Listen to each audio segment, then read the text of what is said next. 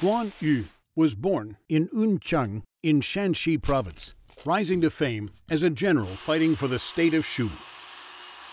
Of all the heroes of the Three Kingdoms, he is perhaps the most iconic. Yet strangely, in records of the Three Kingdoms, though noted for his bravery and loyalty, he's a relatively minor figure, mentioned only in passing. But in Romance of the Three Kingdoms, it's different. Here, Guan Yu is described at length and in detail, acquiring the features that have almost become his trademark. The booming voice, the long beard, the upturned eyes and arched eyebrows, the brown weather-beaten face. And stories about him are not just preserved in works of classic literature. Countless folk tales about him survive too, passed down the generations for almost 2,000 years. What's more, there are probably more statues of him than any other historical figure. No wonder people in China have such a clear idea of Guan Yu, the brave, loyal, kind, and just general.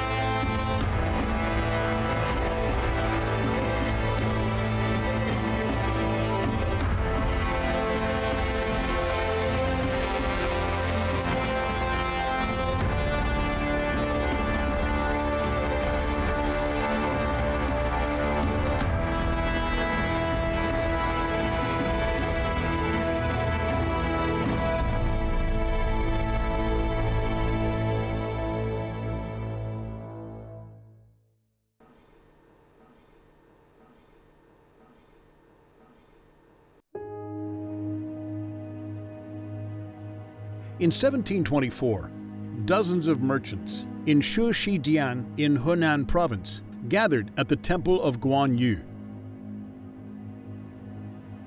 They were here to discuss an important matter affecting the reputation of all members of the business community. There had been accusations of unfair trading. Unscrupulous merchants were using steel yard balances of varying sizes in order to deceive their customers.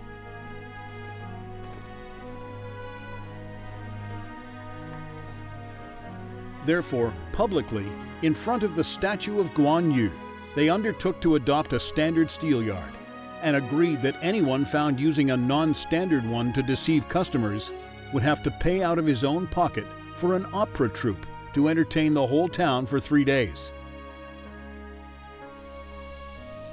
20 years after this gathering, merchants hailing from Shanxi and Shanxi expanded the Temple of Guan Yu in Shiqidian into the Guild Hall of Shanxi and Shanxi. Over the next 136 years, it was expanded yet further. By 1892, it was the largest Shanxi and Shanxi Guild Hall in the country.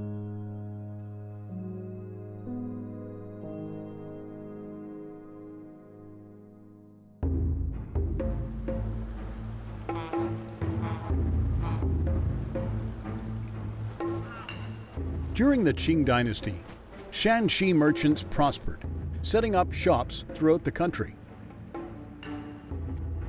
Far from home, it was natural for them to look to Guan Yu, their province's most famous son, for spiritual support and guidance.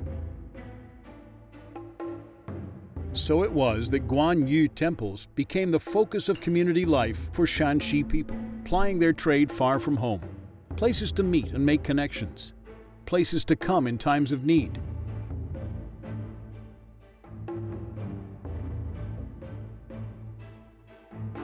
As guild halls sprung up around these temples, Guan Yu came to symbolize the fair dealing and honest practices of the Shanxi merchants, the god of fortune that had blessed their endeavors with success and prosperity. 中国人最早敬奉的财神不是关羽，有范蠡、什么赵公明这一类的人。中国人把他奉为财神的目的，是想取一个诚信。在生意场呢，中国传统的一个训诫叫义内求财，生财有道，义内求财，也强调一个义字。于是，人们也就把关羽呢，因重义重情，奉为财神。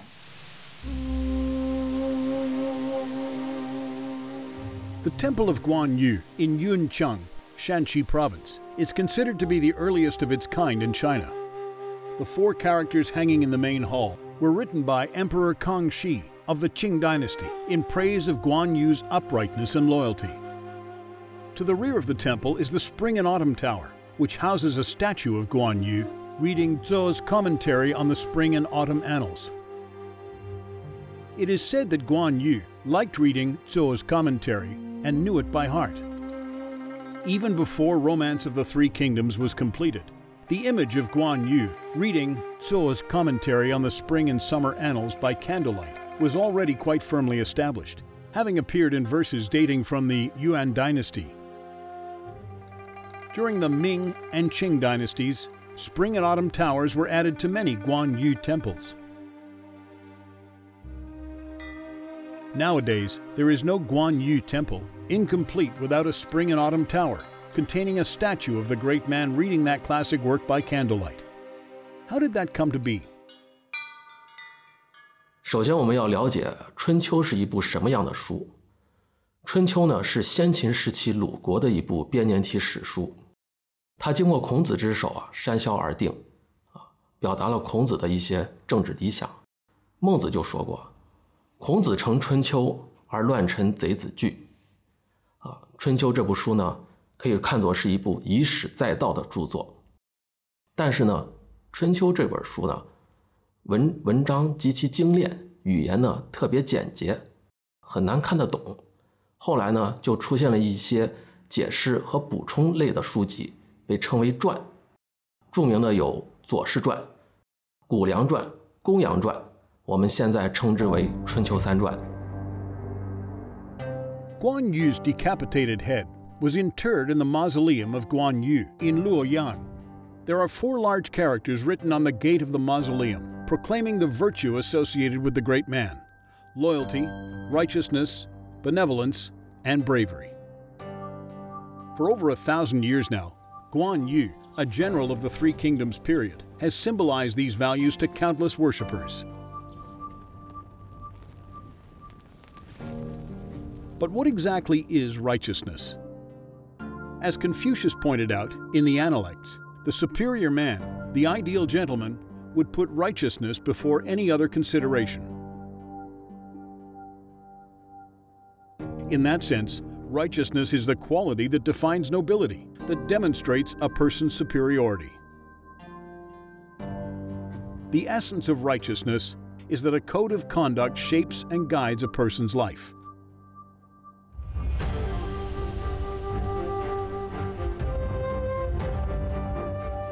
Confucianists praise Guan Yu as a saint because they saw him as an exemplar of righteousness. Reading Zhuo's commentary on the spring and autumn annals at night came to symbolize Guan Yu's righteousness, his dedication to Confucian ideals. The emphasis on righteousness is sufficiently reflected in Oath of the Peach Garden, the first chapter of Romance of the Three Kingdoms. In the novel, Liu Bei, Guan Yu, and Zhang Fei became sworn brothers in the Peach Garden on the day after they met. The famous saying has been passed down since then. The saying goes, "We seek not to be born on the same day, in the same month, and in the same year. We merely hope to die on the same day, in the same month, and in the same year." 在承寿的《三国志》里面，却并没有刘关张3人举行结拜、举行结义的这样一个形式，只是说他们3人关系很好，恩若兄弟。当明代的时候出现了资本主义社会的萌芽，就有大量的农村人口涌入到城市，当城市平民、城市工人。中国人维系感情的东西主要是什么？血缘亲情。兄弟就是一种血缘和亲情，所以说结拜为兄弟，就找到一种维系的纽带。所以到了明朝，那个罗贯中写《三国演义》的时候啊，就受到这样一种社会氛围的影响。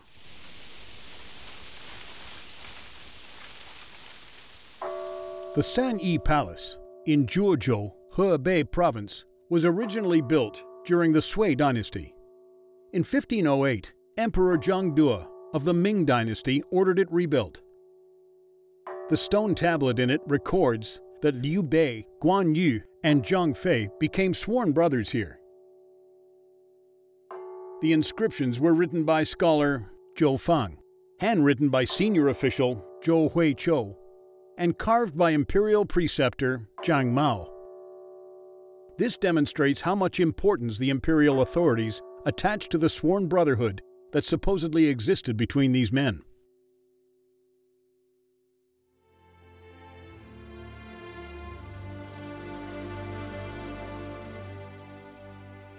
The story of the oath in the Peach Garden has been passed down for hundreds of years. Everyone knows about it.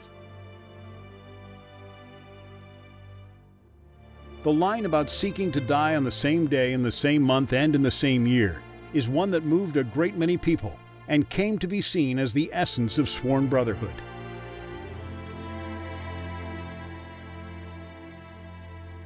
In the novel, Liu Bei, Zhang Fei, and Guan Yu vowed to unite their efforts to save those in difficulty and in danger, to do their bit for the country and its people by bringing peace and unity, values and ideals that author Luo Guanzhong was especially keen to promote. Although sworn brotherhood was by no means a new idea, having been advocated in popular literature and art in both the Song and Yuan dynasties, Luo Guanzhong's ideal of brotherhood differed in the special emphasis it placed on loyalty and righteousness. 南宋开始，一直到南宋以后，这个无论是这个小说还戏剧各种形式的这个关羽的形象就开始更为明显的跟忠义这个价值观相挂钩。之前其实并没有强调这一点，就从南宋开始特别强调这个，这跟整个中国文化的走势实际上是相关联的。所以说呢，后来呢，关羽就越来越这个成为一个就是中国人忠义观当中的一个非常理想化的一个人物，或者说他是中国忠义观的一个代表性的人物。The romance of the Three Kingdoms was so popular that countless people were inspired to emulate its leading characters, especially Liu Bei, Guan Yu, and Zhang Fei. Indeed, even emperors were inspired by the book. For example, the Manchu warlords who founded the Qing dynasty were big fans of the romance of the Three Kingdoms, even before they took power. In 1639, Huang Taiji ordered the novel translated into Manchu, his mother tongue. It took more than a decade, but by 1650, the Manchu language version of the Romance of the Three Kingdoms was complete. According to historical records, Emperor Shunju of the Qing dynasty became sworn brothers with some Mongol chieftains, referring to himself as Liu Bei and the Mongol chieftains as Guan Yu. Some historians argue that this Three Kingdoms-inspired Qing policy pacified the Mongol tribes, ensuring that they were content to remain on the northern fringes of the country for more than 200 years.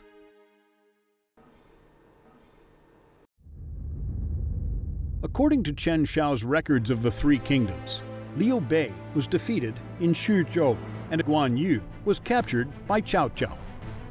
In the following Battle of Guandu, Guan Yu made an outstanding achievement. So Cao Cao submitted a report to the imperial court, suggesting making Guan Yu the Ting Marquis of Hanshou. But though Guan Yu was in Cao Cao's camp, he remained loyal to Liu Bei. Declining rewards and honors, he left in search of Liu Bei. This episode is only sketchily recorded in historical sources, but is a major episode in the Romance of the Three Kingdoms, described over the course of 4 chapters. In these, Luo Guanzhong demonstrates Guan Yu's righteousness and loyalty to Liu Bei and their brotherhood.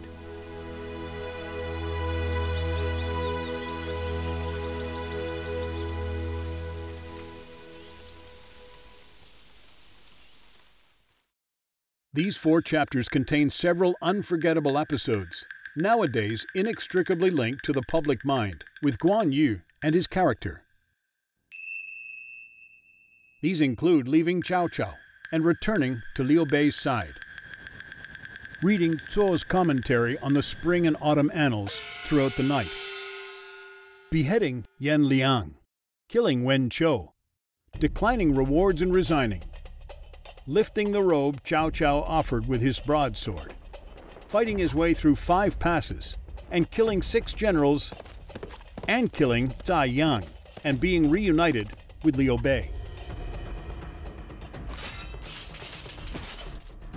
All of these exciting events demonstrate Guan Yu's high morality and noble personality, and it's the final scene that makes the greatest impression on people, when after his long and difficult journey, the loyal, upright, and brave Guan Yu was reunited with Liu Bei. "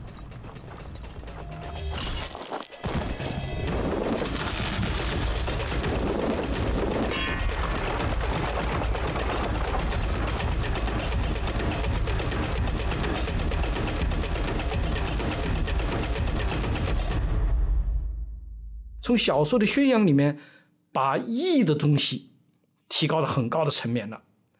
再就是把忠的东西，在我们看一部小说里面就宣扬了一个最核心的东西，忠是第一的，在忠的旗号下就是义是第二的，义是第二的。我们看看，加上他的勇，加上他的仁慈，你看他那个把不是曹操杀了在华容道上啊，截杀曹操的时候，最后把他放了，哎，也表现他的仁和义，当然也讲了他的承诺、信、守信。这是最典型的一场。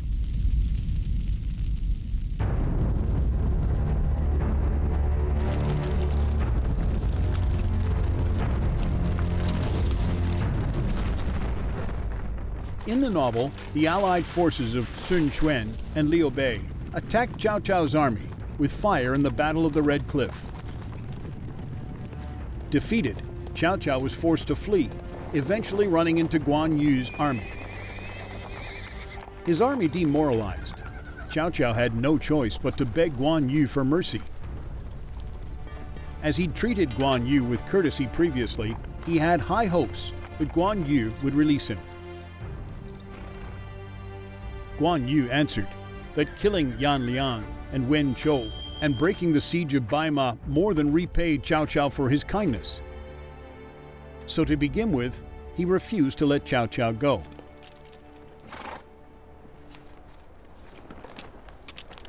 关羽没有办法，内心很纠结，因为关羽是拼着性命，放了曹操，他就必须回去挨刀；不放曹操，他将来留下一个坏名声。关羽不讲义气，所以在名和生命两点之间，关羽反复的权衡，最后决定宁可死了，也要留下自己的名声，义的名声。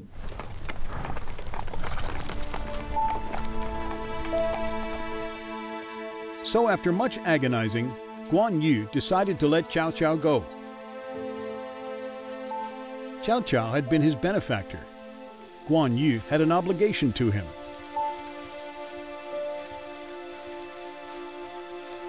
In the Battle of the Red Cliff, the allied forces of Sun Quan and Liu Bei defeated Cao Cao. But Guan Yu had done something unforgivable. He'd let the enemy go.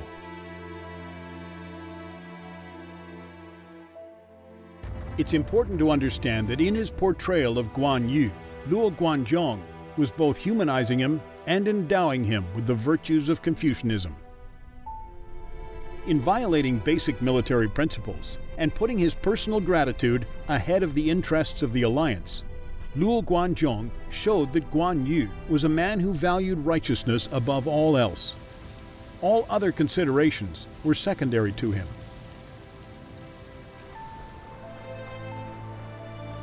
In that sense, he embodies Confucius's ideal of the superior man who is prepared to do what's right, whatever the consequences to him personally. Guan Yu knew that his life was forfeit if he let Cao Cao go, but he did it all the same. Readers of the Romance of the Three Kingdoms are left no doubt that Guan Yu represents the essence of the Confucian ideal.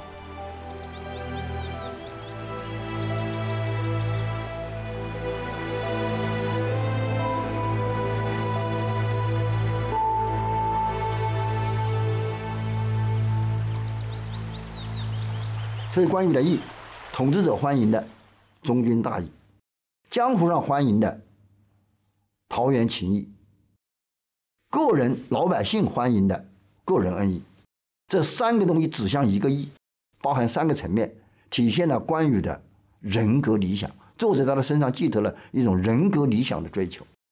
所以关羽首先是个人格的关羽，是一个道德的关羽。 In 1760, some local officials submitted memorials to Emperor Qianlong of the Qing Dynasty. They pointed out that Guan Yu's posthumous title, Marquis Zhuangmiu, was not equal to his merits and virtues. They suggested changing his title to Shenyong, meaning extraordinary bravery. After Guan Yu's death, Liu Shan gave him the posthumous title of Marquis of Zhuangmiu, a title meant for a person who didn't live up to his reputation. More than 1,500 years after his death, people were still unhappy about this slur on his reputation.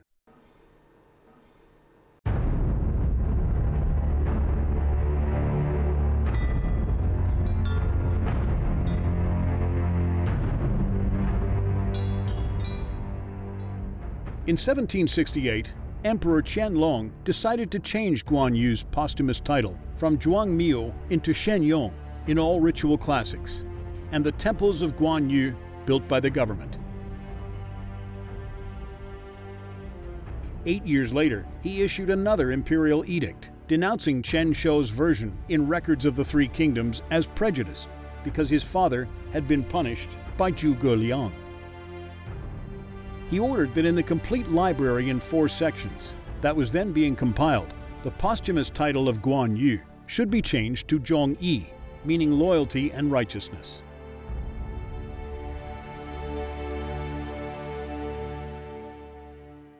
谥号是由当朝的朝廷来给予颁布，要记载到历史书上去了，写入那个史馆。那么在历史上那个谥号定了以后，就是我们常说叫盖棺论定，一字定终身，是不能够再去改呢。北宋以后，关羽的谥号就发生了很大的变化，一直到清代的时候慢慢在变。他一开始由侯到公到王到君到帝，这样一个变化的过程。尤其到清代的时候，更赐予了26个字的这种封号。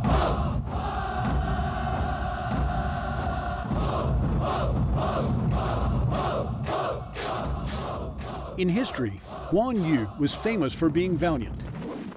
In the midst of the Battle of Guandu, Cao Cao sent Guan Yu to break the siege of Baima, Guan Yu killing Yan Liang despite the presence of a host of enemy soldiers. More than a soldier, more than a hero, Guan Yu was more like some supernatural force. No wonder people said he could take on 10,000 soldiers single-handedly. In fact, despite differences between the account given in Romance of the Three Kingdoms and Records of the Three Kingdoms, both agree that Guan Yu was renowned for his bravery. Indeed, Chen Shou, author of the historical version, went so far as to say that Guan Yu's bravery was acknowledged by people in all the Three Kingdoms.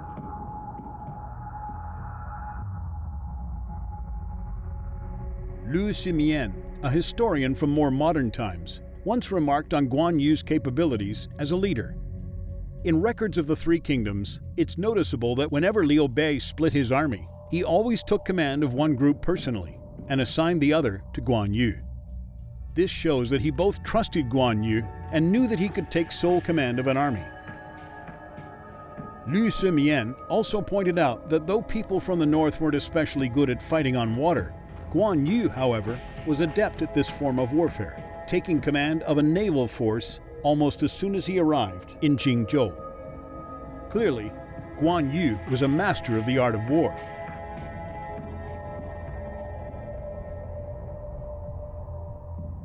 According to historical records, in 219, Guan Yu launched an attack against Fancheng.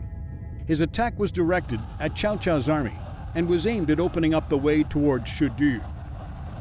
In the process, Guan Yu besieged Zhao Ren, captured Yu Jin alive, killed Pang De, and captured 30,000 of Cao Cao's soldiers while they were battling the floods. The campaign left Cao Cao so terrified that he even considered relocating the capital so as to be safe from Guan Yu's fierce attacks. Guan Yu's prestige had reached its zenith. The episode in which Guan Yu receives the special treatment of scraping poison off his bone in the novel is also basically consistent with the historical version of the story. In fact, the only real difference is that Luo Guanzhong had Hua Tuo, a famous doctor during the Three Kingdoms period, administer the treatment, praising Guan Yu for his fortitude.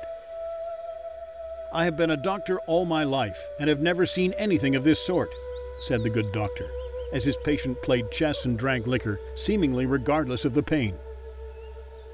"You truly are a saint."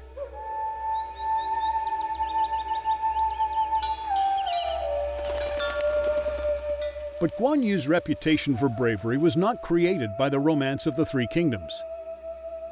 Guan Yu was already a byword for bravery by the time of the Western Jin Dynasty.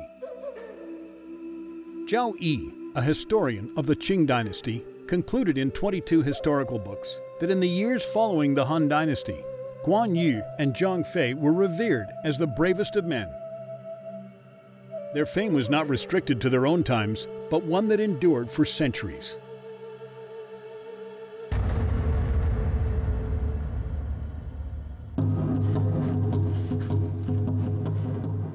It was the passage of time that transformed Guan Yu, a real-life general, into the embodiment of righteousness and bravery. By the Tang Dynasty, the image of the handsome, righteous, and brave Guan Yu, the warrior who could take on 10,000 men single-handedly, was a well-established poetic trope. At the end of the Northern Song Dynasty, Guan Yu's reputation was so well established that even more posthumous titles were conferred on him. Even so, iconic figure though he'd become, Guan Yu had a long way to go before he entered the Chinese pantheon.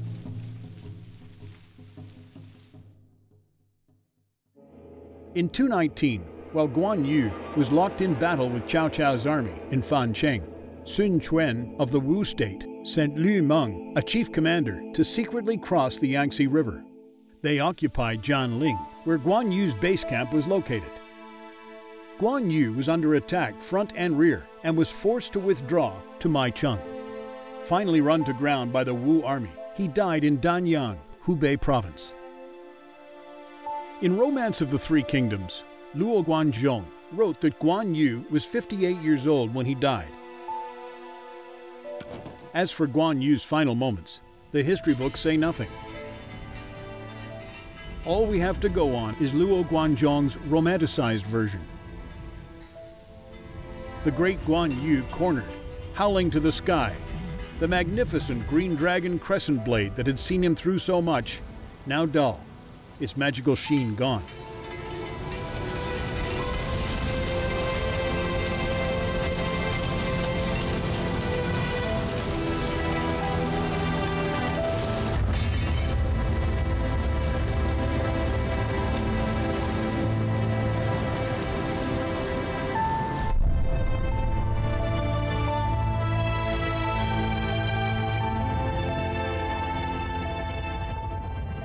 Decapitated on the orders of Sun Quan, Guan Yu's head was sent to Cao Cao, who buried it with great honors in Luoyang, Henan province. Sun Quan, however, also revered Guan Yu, burying his body with full honors. As the saying goes, head pillowed in Luoyang, body lying in Danyang, soul returned to his ancestral home, three resting places for Guan Yu, mighty hero of the Three Kingdoms. Maybe his soul eventually found refuge here, in the Temple of Guan Yu, in Haizhou, Yuncheng, Shanxi province, his birthplace.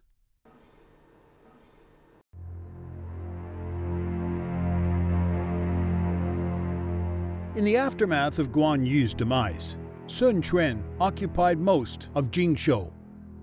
Consequently, the Shu state lost land and population that it could ill afford to lose. Zhuge Liang's strategy of retaining Jingzhou and Yizhou at the same time was shattered. The loss of Jingzhou may be attributed to many causes, not least Guan Yu's arrogance and inability to comprehend the overall strategic situation. In Chen Shou's opinion, Guan Yu's arrogance and other shortcomings made failure inevitable. So it's perhaps ironic that a general who was defeated and killed in battle ended up being deified and worshipped across the country as the personification of the soldierly virtues of bravery and honor, overshadowing even Liu Bei and Sun Quan. Because of that, many historians are perplexed by the Guan Yu and his enduring reputation.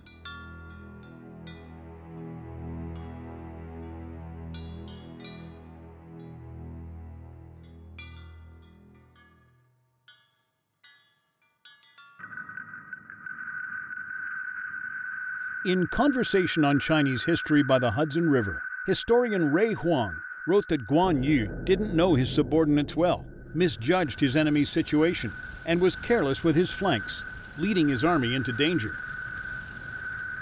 Unaware of his own shortcomings as leader, morale in Guan Yu's army plummeted, in the end collapsing with barely a struggle.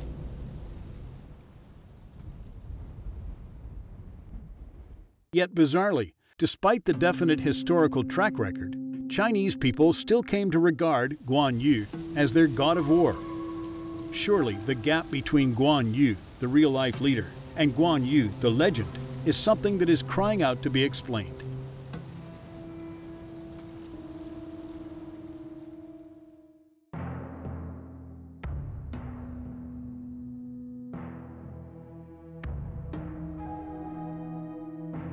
Zhao Yi, a Qing Dynasty historian, raised similar questions in his own book. He wrote that usually hero worship of this sort lasts a few centuries after the death of the hero. If that's the case, then Guan Yu represents a strange exception. Before the Tang Dynasty, he was largely ignored. Ever since, his reputation has gone from strength to strength.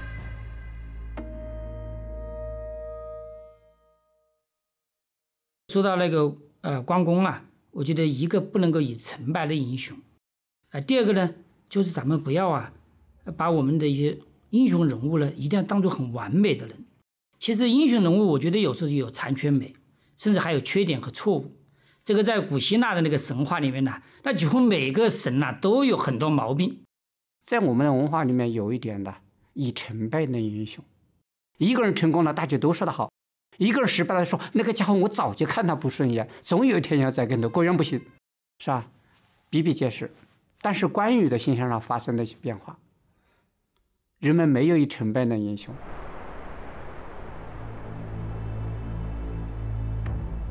As everyone knows, in the Romance of the Three Kingdoms, Luo Guanzhong didn't skate over Guan Yu's military failures and character flaws. On the contrary, there's a strong note of moral criticism in his depictions of the conflict between Guan Yu and the Wu state.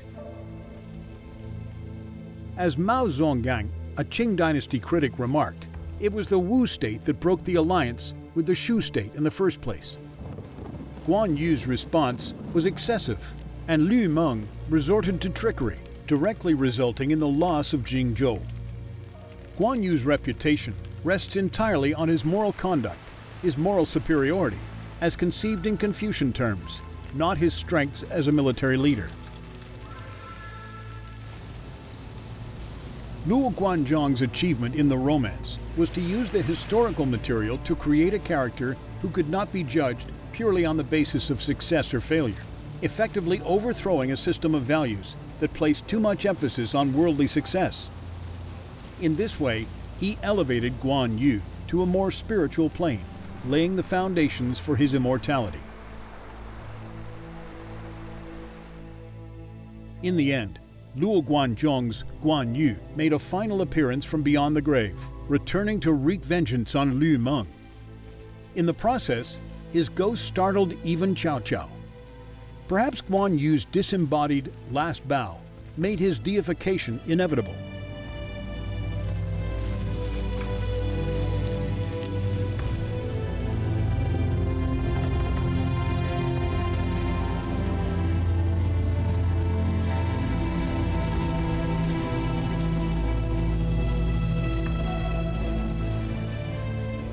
But the process by which Guan Yu was transformed from a man into a god was a complicated one. One of the stories goes that in 592, Master Zhu Yi, originator of the Tiantai sect of Buddhism, returned to his hometown, Jingzhou. There he established a temple on Yuquan Mountain, applying Bodhisattva precepts to Guan Yu's soul. So it was that in addition to his posthumous titles, Guan Yu was posthumously converted to Buddhism. 100 years later, Master Shen Xiu of the Chan sect arrived at Yuquan Mountain and constructed a temple as well, making Guan Yu a guardian deity. From then on, stories about Guan Yu's holy powers proliferated, transforming him from a historical figure into a religious one.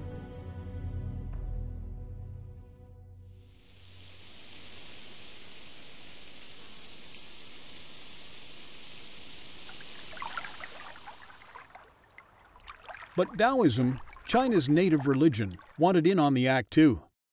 During the Song Dynasty, rumor had it that in Haizhou of Shanxi province, Guan Yu's hometown, the yield of the salt pond dropped for some unknown reason. According to the heavenly master Zhang Qi-xian, this was caused by the god Qi-yo. Naturally, when told this, Emperor Huizong asked, "Who can defeat him?" "Guan Yu. I have already told him to do it," answered Zhang Qi-xian. Soon enough, the yield of the salt pond was back to normal. Impressed, Emperor Huizong, a devout Taoist, made Guan Yu into immortal of lofty peace. In the Ming Dynasty, Emperor Shenzong, who was also a devout Taoist, conferred another title on Guan Yu, Emperor Xietian. Xietian means assisting the heaven. In the following years, he bestowed higher and higher honors on Guan Yu. By 1614, Guan Yu had become the imperial sovereign Sate Guan, great emperor who defeats the demons of the three realms and heavenly lord known from afar for his divine power. 实际上，我觉得他们之间是一个相互促进的作用，是吧？也不仅仅是宗教促进了这个关于由人到神的这种转化，是因为事先他的这种知名度，是吧？他已经在中国的民间获得了广泛的信仰，所以说他需要去让关羽进到寺庙里边，进到道观里边。当然，反过来也促进了关羽在中国的这个民间信仰，它的越来越突出的这种状态。Thanks to the unremitting efforts of Emperor Huizong of Song, Guan Yu finally had a temple of his own. In 20 years, the emperor had heaped honors on him. In the Tang Dynasty, the dominant figure in temples to the god of war had been Zhang Ziyia, and Guan Yu was only one of the 64 subordinate generals. Temples of Guan Yu, where Guan Yu was the dominant figure, appeared during the reign of Emperor Zhenzong of Sung. After Zhu Yanzhan became the emperor of the Ming Dynasty, he had a temple dedicated to the god of war, constructed in Nanjing in 1394. Zhang Ziyia was taken out, and the temple of Guan Yu replaced it as one of the 9 temples of the capital. In 1665, in the Qing Dynasty, Guan Yu's status was promoted again, and he was afforded the same status as Confucius.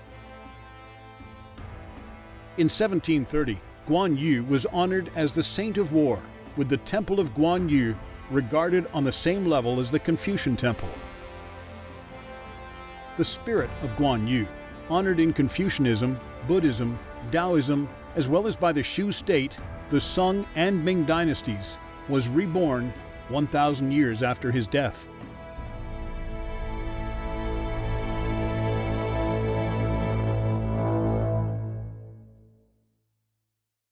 那么在这些杂乱的民间信仰里边的，关羽是脱颖而出的一个，他的脱颖而出是被上上下下都能接受，是吧？他不是一种怪力乱神类的那种神，是一个被全社会所公认的一个神，一种崇拜，一种信仰，是吧？所以在这点上，关羽无论他将来变成什么，都有可能。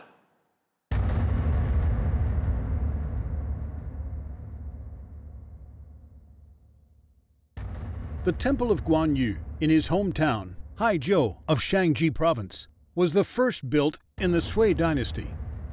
It was expanded and rebuilt in the Sung and Ming dynasties. It covers a total of 220,000 square meters and has over 200 rooms. It is the largest existing palace-style Taoist architectural complex. It is regarded as the ancestor of all temples of Guan Yu. Upon arrival, civilian officials had to get out of their sedan chairs and military officers had to dismount. There are 3 temple gates. While the Ju gate in the center was reserved for emperors, the Wenjing gate in the east was for officials, and the Wu Wei gate in the west for military officers.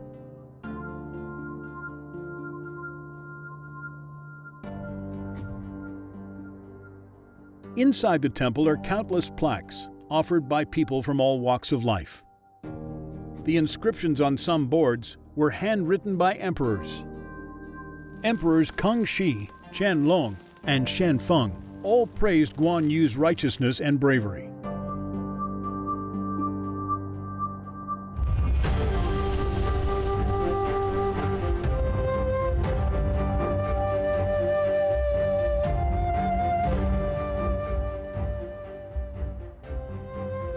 For over 1,000 years, people of all classes praised Guan Yu. In all China's long history, Guan Yu is unique in being honored so widely and for so long. Xu Wei, a Ming Dynasty scholar, once remarked that the temples of Guan Yu could be found all over the country. According to him, the acceptance of Guan Yu as a deity and Confucian ideal were equally accepted wherever you went in China. These core beliefs were part of what it meant to be Chinese. But while Confucian temples could only be found in prefectural capitals and county seats, temples of Guan Yu abounded. From the largest city to the tiniest village, every settlement had a Guan Yu temple. The popularity of Guan Yu was simply unprecedented.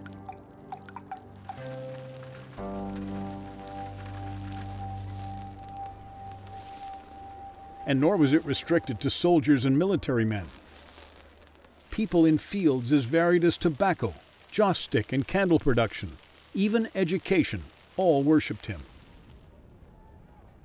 Belief in Guan Yu literally spanned the country. In the Ming Dynasty, all the main passes through the Great Wall had a temple of Guan Yu. Whether setting out for battle or returning, Guan Yu was there to greet his fellow soldiers.